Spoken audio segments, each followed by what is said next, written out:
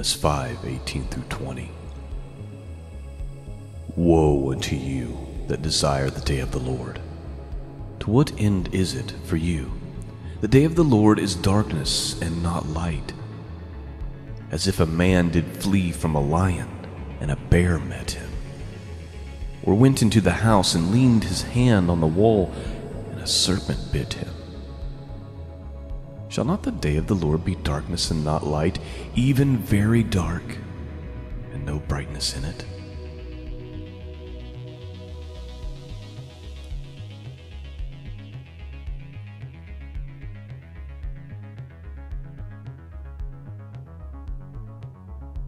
Greetings, friends, and welcome back to the broadcast. I'm Shawn, your host. Website can be found at scriptureandprophecy.com. That's where you go to find the archives, and that's where you go to support this mission of truth.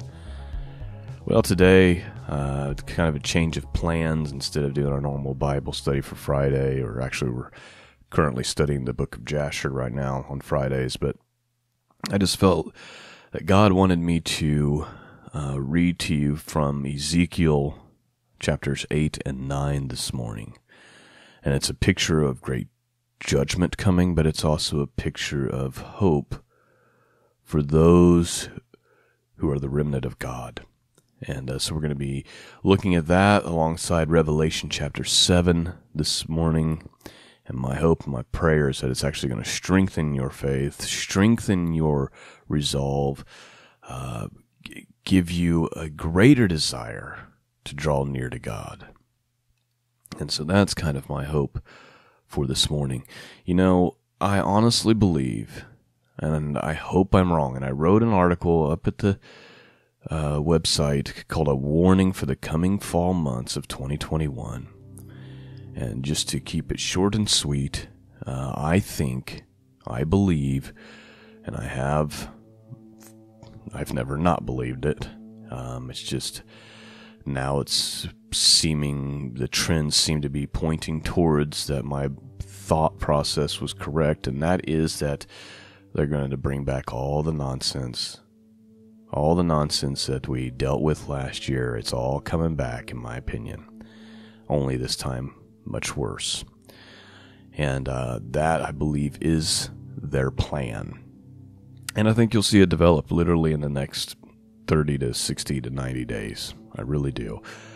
I hope I'm wrong. And here's the other thing that we need to remember. Just because the enemy has plans to do something doesn't mean they succeed. In fact, the church of, the bride of Christ, we have the authority to push these things away. The problem is that the church in America has become weak. Church around the world has become weak. It has become pacified. It has become lukewarm. It has become cowardice. And therefore, there's just no power. I mean, if God's people were to just get on their faces, really get on their faces and fast and pray and pray against the enemy and the evils, and I really think that things could change. Maybe that's what we need to do as a people. We need to pray more. We need to fast more. We need to engage in the war more. And so, anyway, Amos, the reason why you hear me bring this passage up a lot is because it kind of describes what that looks like. He says, here's what you can expect. And I write about this in the new book called Faith, Obedience, and the End of Time. If you haven't picked up a copy, please consider doing so. I think you're going to be, it's a lot of truth that's being spoken really at the church and at pastors and at lukewarm Christians. And anyway, I bring this up that if we are living in the last days, then we should expect things to accelerate, like birth pains, like the Bible describes. It would be like one crisis you think is finally coming to an end, right? Like that's kind of been the attitude of the people over the last few months. Oh, this is finally coming to an end. And then boom, it's followed up by another one. Amos says it's like if a man fled from a lion and he met a bear, right? Like, I've got away from the lion, and there's the bear. Or he went in his house and he leaned his hand on the wall. Oh, finally I can rest for a second. And a serpent bit him. Right? That's what we would expect to see if this is where we are. Now, I want to read to you, and look, we could spend the whole day on headlines. We're not going to do that, but the headlines also speak for themselves. I mean, this is just what I've collected in the last couple of days. Let me just read a few of them. I'm not going to read the articles or anything. This apocalyptic drought in the western U.S. is causing unprecedented widespread crop failures on a massive scale. Here's another one. Massive wildfire ravaging Oregon is now the size of Los Angeles and is creating its own weather. Here's another one. Earth in travail. Extreme weather wreaks havoc worldwide, producing record floods, droughts, famines, fires, and plagues. I mean, could it be more obvious what's going on in the world? I mean, it's time for Christians to really wake up and acknowledge what's going on. It's like, if you remember several years ago, Christians were awake and they were like, oh, we must be going to, and then everybody went back to sleep. It's almost like the parable of the maidens, right? They all fell asleep, and then boom, at midnight the cry came. And those who had oil in their lamps went in. The other half, who did not prepare, who did not think ahead, who were not ready, did not go in. Let me read Ezekiel chapter 8 and 9. And I want to point out something that I think is encouraging, especially to those of you who are kind of heartbroken about what's going on in the world, who are grieved by the things that you're seeing. Let me just tell you, God sees that as a good thing. Let's start. Now, what I want to read to you is actually in chapter 9, but, text without context is a pretext to make things mean whatever you want. So we're going to read the whole thing. That's actually really, really short. It's only 18 verses for chapter 8 and 11 for chapter 9. So let's just take a look. Here's what it says. King James Bible, Ezekiel 8 through 9. And it came to pass, in the 6th year, in the 6th month, in the 5th day of the month, as I sat in my house, and the elders of Judah sat before me, that the hand of the Lord God fell upon me there. Then I beheld, and lo, a likeness as the appearance of fire, from the appearance of his loins even downward fire, and from his loins even upward, as the appearance of brightness, as the color of amber. And he put forth from the form of a hand, and took me by the lock of my head, and in the spirit lifted me up between the earth and heaven. And he brought me in the visions of God to Jerusalem, to the door in the inner gate that looketh toward the north, where was the seat of the image of jealousy which provoketh to jealousy. And behold, the glory of the Lord God of Israel was there, according to the vision that I saw in the plain. All right, so please note, Ezekiel is describing that he was taken away in the spirit, and he's getting ready, and he's seeing a vision, okay? Verse 5, Then said he unto me, Son of man, lift up thy eyes now the way toward the north. So I lifted up my eyes the way towards the north, and behold, northward, at the gate of the altar, this image of jealousy in the entry. And he said furthermore unto me, Son of man, seest thou what they do? Even the great abominations that the house of Israel committeth here, that I should go far off from my sanctuary, but turn thee yet again, that thou shalt see greater abominations. And he brought me to the door of the court. And when I looked in, behold, a hole in the wall. And then he said unto me, Son of man, dig now in the wall. And when I had digged in the wall, behold, a door. And he said to me, Go in, and behold the wicked abominations that they do here. So I went in, and I saw, and behold, every form of creeping things, abominable beast, and all the idols of the house of Israel portrayed upon the wall round about. Please note, I think it's interesting. Again, this is during the time of Ezekiel. God is showing the terrible abominations that are taking place behind the scenes, and some of the things he sees are like abominable beast. Now, what are some of the headlines that we've seen recently? Like they're combining monkey and man, pig and man. I mean, who knows what abominable things they've done behind the scenes, right? Even in this time, these are the things that they are doing. Back even in Ezekiel's day, he says, "So I went and I saw and behold every form of creeping things, abominable beast, and all the idols of the house of Israel portrayed round about the wall." Let's continue. Verse 11. "And there stood before them 70 men of the agents of the house of Israel, and in the midst of them stood Jaazaniah, the son of Shaphan, with every man his censer in hand, and a thick cloud of incense went up.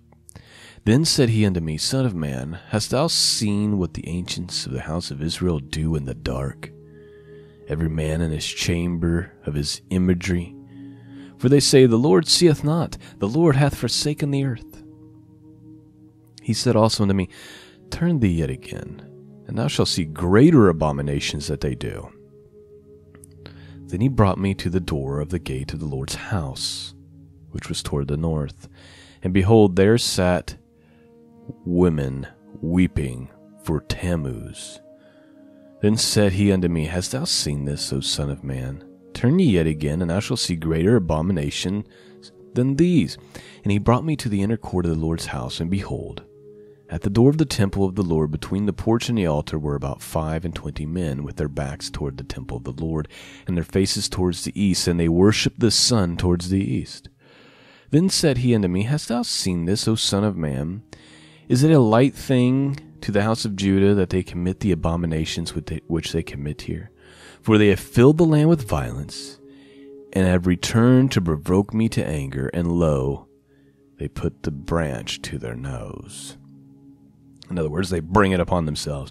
Therefore I will also deal in fury. My eyes shall not spare, neither will I have pity. And though they cry in my ears with a loud voice, yet will I not hear them." So that's chapter 8. God showing Ezekiel all the abominations, all the idolatry, all the wickedness that they're doing. He says, I'm not going to have pity. I'm not even going to hear if they cry with a loud voice. It's coming down on them, okay? And are we not even worse now? Chapter 9. Here's what I really want to share with you. Let's read chapter 9 real quick here, 11 verses. "And he cried also in my ears with a loud voice, saying, Cause them to have charge over the city. Draw near, even every man with his destroying weapon in hand. And behold, 6 men came from the way of the higher gate, and which lieth toward the north, and every man a slaughter weapon in his hand. And one man among them was clothed with linen, with a writer's inkhorn by his side. And they went in and stood beside the brazen altar. And the glory of God of Israel was gone up from the cherub, whereunto he to the threshold of the house. And he called to the man clothed with linen, which had the writer's inkhorn by his side. And the Lord said unto him, Go through the midst of the city, through the midst of Jerusalem, and set a mark upon the foreheads of the men that sigh and cry for all the abominations that be done in the midst thereof. And to the others he said in my hearing, Go you after him through the city, and smite. Let not your eye spare, neither ye have pity. Slay utterly old, young, both maids and little children and women. But come not you near any man upon whom is the mark, and begin at my sanctuary. And they began at the ancient men which were in before the house." All right, let's stop. Let's see if you caught on. So in the vision, there's a man who has linen, clothed with linen, and he has ink, and he has an inkhorn in his hands. And he's commanded to go and find the people that cry and sigh for the abominations, right? Like those people who are in the midst of the city, who are just grieved by the evil that's going on, and they're just like, every morning they wake up and they see what's going on, and they're like, I'm just sick of this, and they're just tormented by the abominations. maybe some of you can relate to that. I know I feel that way. I look at the headlines and I'm like, oh, does it ever end? He said, go through and mark these people. Go through and mark them, the ones that are sighing and crying for the abominations that are being done. And then after that, go through the whole city and smite. Like, don't have any pity. Don't spare any. It doesn't matter if they're old, if they're young, if they're maids or if they're children or if they're women. If they don't have the mark of God, then destroy them and start with those in the sanctuary. What does the scripture say? Judgment begins in the house of the Lord, right? This should cause the lukewarm church to tremble. Let's just read the last 4 verses. But the point that I wanted to point out to you was that part. God sent the angel to mark those who sighed and cried about these abominations, who were deeply troubled by what was going on. But everyone else, there was no pity. Verse 7, and he said unto them, defile the house, and fill the courts with the slain. Go ye forth.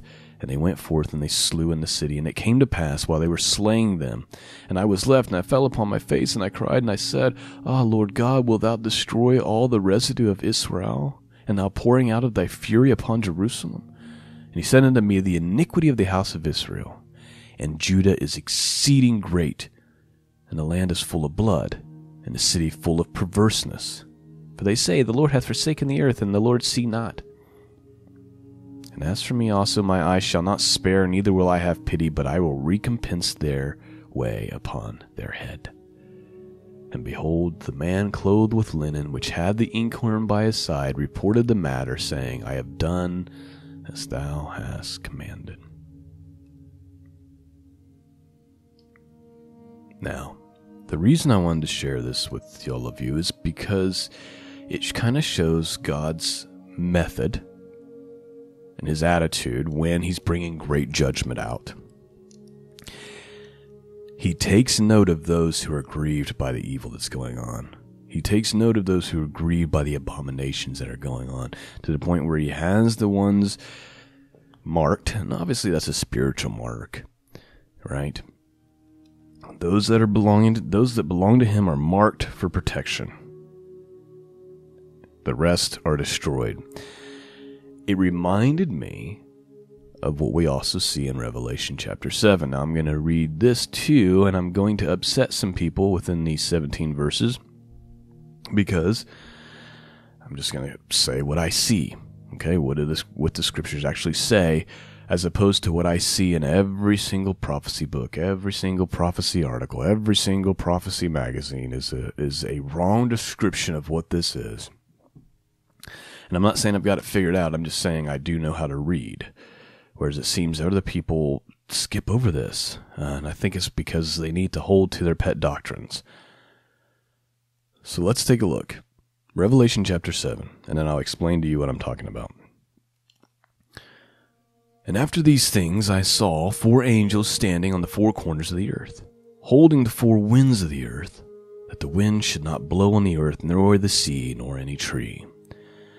I saw another angel ascending from the west, having the seal of the living God. And he cried with a loud voice to the 4 angels to whom it was given to hurt the earth and the sea. Please note, this is kind of like the inkhorn, in Ezekiel, the guy has an inkhorn to mark the people. In this instance, this person has a seal to mark the people, the seal of the living God. And he went with a loud voice to the 4 angels to whom it was given to hurt the earth and the sea, saying, Hurt not the earth, neither the sea, nor the trees, till we have sealed the servants of our God in their foreheads. All right, let's stop for a second, because what we always hear is how there's going to be 144,000 Jews sealed, right? Well, that's not what it says at all. Let me start with verse 3, and then we'll get to verse 4, and I'll explain it even further. Verse 3 doesn't say go seal Jews, right? It says the servants of God, till we seal the servants of God. Very next verse, verse 4, and I heard the number of them which were sealed, and there were sealed 144,000 and 4,000 of all the tribes of the children of Israel. Listen, there was 12 tribes of Israel. One tribe was Judah, where the Jew is a descendant. The Jews only make up one of the 12 tribes of all Israel. The book of Revelation does not say that there was 144,000 Jews sealed, like all these prophecy books and prophecy magazines and prophecy articles say. There's actually 12,000 from the tribe of Judah. Now, whether these numbers are literal or figurative, symbolic, I mean, it's up for speculation, right? We can try to say we know for sure, but we don't. Here's what it says. Of the tribe of Judah were sealed 12,000. Of the tribe of Reuben were sealed 12,000. Of the tribe of Gad were sealed 12,000. Of the tribe of Asher were sealed 12,000. Of the tribe of Naphtali were sealed 12,000. Of the tribe of Manasseh were sealed 12,000. Of the tribe of Simeon were sealed 12,000. Of the tribe of Levi were sealed 12,000. Of the tribe of Issachar were sealed 12,000. Of the tribe of Zebulun were sealed 12,000. Of the tribe of Joseph were sealed 12,000. And of the tribe of Benjamin were sealed 12,000. Okay. So we have the four angels. They're holding back the four corners of the earth. They're holding back the winds, and they're holding back this great judgment which is about to be poured out. And then another angel comes crying out saying, don't do this until we have sealed the servants of God in their foreheads, right? And then they seal 12,000 from each tribe of Israel. And then it must not just be the tribes of Israel, because look at the very next verses. Okay? 12,000 of Benjamin were sealed, and it goes right into this statement, verse 9, and after this I beheld, and lo, a great multitude, which no man could number. How many? Too many to number. I saw a great multitude, which no man could number, of all nations, of all kindreds, of all people, of all tongues, that stood before the throne and before the Lamb, clothed with white robes and palm branches in their hands. So we see the sealing of the 12,000, and then lo, he says, in other words, behold, then I saw this great multitude which I couldn't number, and these people were from everywhere, all nations, right? So we're talking Chinese people, Japanese people, Middle Eastern people, European people, American people, South American people, right? All nations, black people, white people, it doesn't matter. All nations, all kindreds and people, tongues, it doesn't matter what language they're speaking, different tongues. They all stood before the throne, before the Lamb, clothed with white robes and palms in their hands, and cried with a loud voice, saying, salvation to our God, which sitteth upon the throne, and unto the Lamb. The picture here is that they have four angels holding back all this stuff that's about to happen. But before that, the servants of God have to be sealed, and John sees a vision of a multitude which cannot be numbered, standing before the throne, standing before the Lamb of God, clothed with white robes, with palms in their hands, crying out and saying, salvation to our God, which sits upon the throne. It's a similar idea, isn't it? It's like God's getting ready to wreak havoc and blow this place apart, but not before he protects his own. Verse 11. And all the angels stood around the throne and about the elders of the four beasts, and fell before the throne on their faces and worshipped God, saying, Amen, blessing and glory and wisdom and thanksgiving and honor and power and might be to our God forever and ever. Amen. And then check this out. And one of the elders answered me, saying, What are these which are arrayed in robes? So one of the elders comes to John and says, Who are these people that you just saw, this great multitude, and whence came they? Like, where did they come from?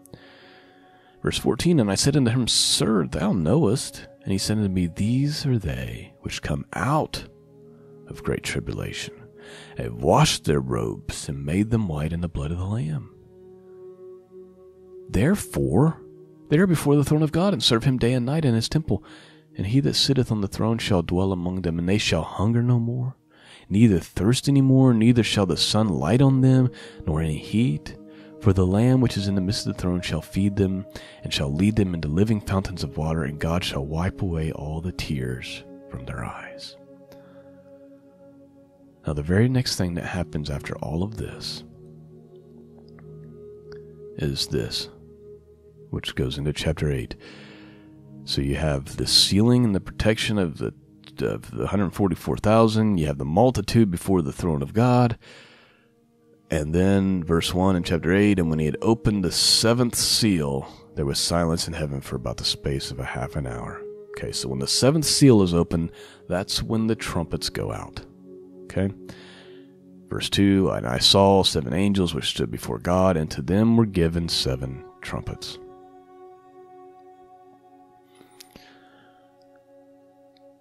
My hope is that you've heard this morning, and you've thought, man, I better get really serious about my relationship with God.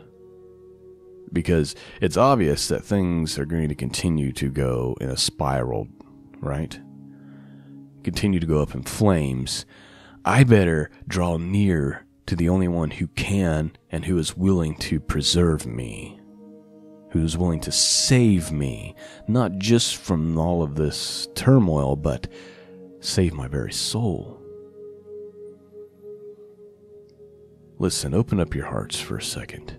Let me end by saying this. If there's something that's distracting you from your relationship with God, and it can be a good thing, it can be a hobby, it can be something that's actually beneficial and good for you, good for the world, good for your family, but if it's taking you away from God, let me just say this, God is about to interrupt that thing. If you're a child of God, that thing's about to get interrupted because time is short.